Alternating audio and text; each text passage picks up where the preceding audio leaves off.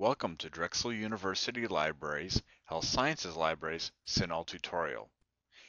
In this chapter, we'll be exploring how to put together your various concepts and terms within the CINAHL database. But first, let me illustrate this by using a Venn diagram. Say we have two concepts, concept A, concept B. You can put these items together quite easily. And there are two major commands in CINAHL that will allow you to do this, the and the or operator. An and will only bring forth the overlap between two sets, this portion of the diagram here. So that'll drastically reduce the amount of results you get back, and the article will have to discuss both concepts.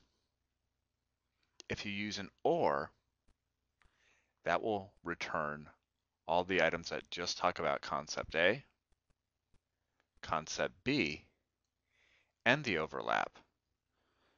This can be very helpful when you're putting together two similar terms. Let's move on. One possible use of the OR operator would be in this example. If you're trying to put these two diagnostic tools for X-rays and MRIs together, you could OR together these results and then compare them against another variable. Another example? Possibly you're dealing with two different types of fractures, like a fractured tibia and a fractured femur. You could OR together these two items in order to obtain articles that would deal with both. What about the AND? I think an AND makes much more sense here. If we're using an X-ray with a fractured tibia, you'd only get the overlap, that middle section for results. So you'd get articles that would discuss the use of X-rays to determine if an individual has a fractured tibia. And here's another example. The use of Botox along with cerebral palsy, which actually helps to control muscle spasticity. And in this case would only find articles that mention the use of Botox along with cerebral palsy.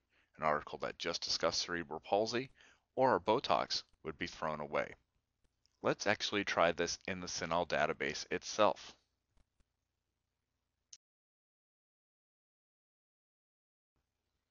The CINAHL database makes it quite easy to put your various searches together. It allows you to select your searches through these boxes towards the left. And please notice the and or commands here. Let's start by putting our similar groupings together.